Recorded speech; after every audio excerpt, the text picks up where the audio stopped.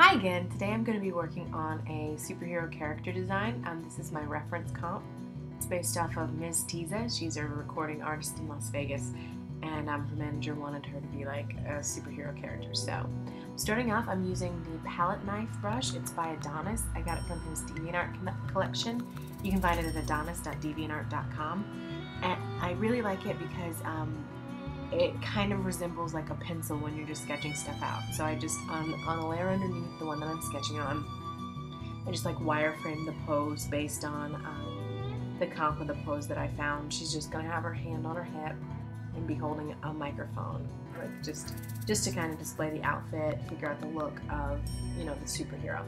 When I was getting kind of the brief on what they wanted, there weren't a whole lot of details. Just basically, you know, I got a couple pictures to work with. They like the corset from Van Helsing, and she likes pink. So that was pretty much it, and the fact that she's a musician, so that's pretty much it. So I'm sketching it out just to kind of just get a point to get started. The main purpose of this video, I had a lot of people kind of wanting something a little more real time to see how I work, and so this one is going to be mainly about line work, how I sketch it in Photoshop and then pull it into Adobe Illustrator for the lines. Or yeah, her head's really big right here. So you just grab the lasso tool, select it, the part that you want to mess around with, and since this is just a sketch, it didn't have to be precise, then I hit Command T to transform it, and just pull in the little, hold down the shift key to keep your proportions the same, and then pull everything in, and then hit the check box to say that's okay. So anyway, like after I finished the line work, I was almost like to my deadline, so I had to stop recording because it makes my computer go a lot slower. So I have, you know, me working on this image. I've got some clips to show you how to do the line work and how to color an eye. So I turned off the layer underneath of the white wire framing so I could just see what I'm working with as I try to kind of figure out the rest of her costume. At this point you can see all I really have is the corset because it's pretty much all I had to go on, and the rest I'm making up. So I wanted to do some kind of superhero-y pants. I just felt like the whole concept wasn't like costumey enough. So I'm going to play around with two options. If you're working with something that you don't think is going to maybe stay on the sketch, you know, you can always add more layers in your layers palette and sketch on top of that. So I think my first thing, I was just going to go classic with hot pants and fishnets, and that just seemed like, you know, something Britney Spears would wear in concert. So I just kind of designed these like cutout leather pants, and it's like a pant boot combination sort of situation. So I think that'll work better. As far as, I'm not really that experienced in character design, to be perfectly honest. This is one of the first times that I've actually been commissioned to do it. You know, obviously I draw a lot, but it's just usually for my own gratification, so yeah. Now I'm going to save the sketch and pull it into Illustrator. You can do this a number of ways. You can either just copy it or save it as a JPEG and open it. Now this line art brush that I'm using in Illustrator, it's actually called Lineart brush. It's by Jim Rowe at jimrowe.deviantart.com, and you can make your own line art brush. I just figured why reinvent the wheel, he's kind of already done it. It's got a tapered edge, and you'll notice that I'm just using the brush tool instead of the pen tool. I wanted the lines to kind of flow and be a lot more like I drew them out, but I'm using a Wacom bamboo. I don't have like a Cintiq or anything like that, so you know, not even an Intuos. So the sensitivity isn't that great, the response isn't perfect. So you'll notice that my line work is really loose. There are a lot of spaces between it, but I still want to get that flowing out of it. So what I'm going to do is I'm going to go back later and kind of piece together and tweak the line work. But I feel like I'm trying to develop the best way, you know, for me to do this in Illustrator. And I feel like I really like this method just because if you do your line work in Illustrator, you've got it as a vector, you can make it however big, however small, and then just pull it back into Photoshop and color on top of it. So I just have, you know, like I said, the brush tool, and I'm just making sweeping lines.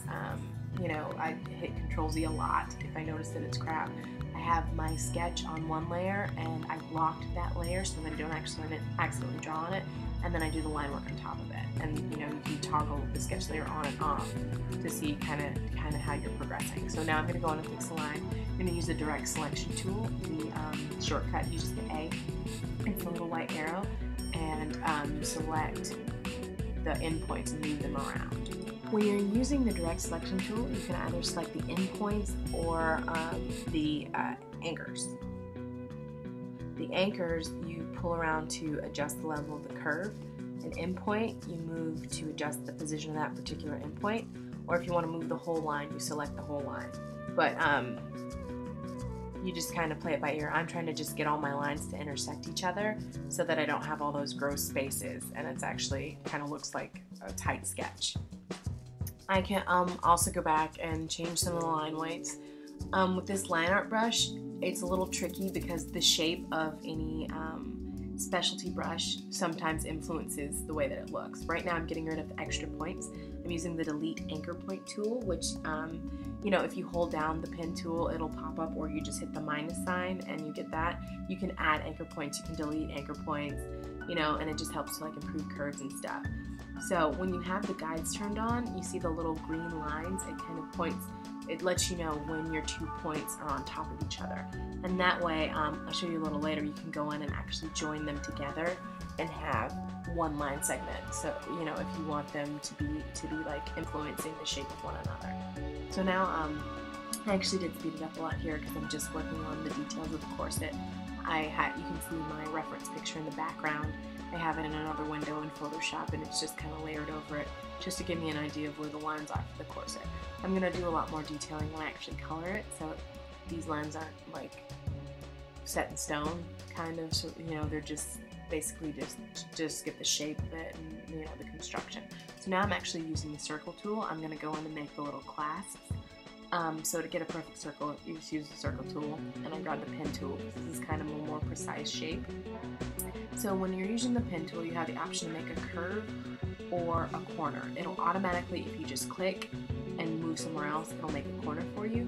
But if you click and hold, you know, if you hold down your click and drag it out, you're going to get those anchors, and that's going to change the curve of your line. So as I pull that out, you know, it curves it out. And if you don't want the curve that you've already started to influence the rest of your line, you click on the point that you've made with holding down the Alt key, and then it'll delete the anchor for, you know, for the previous line, so that it won't influence it.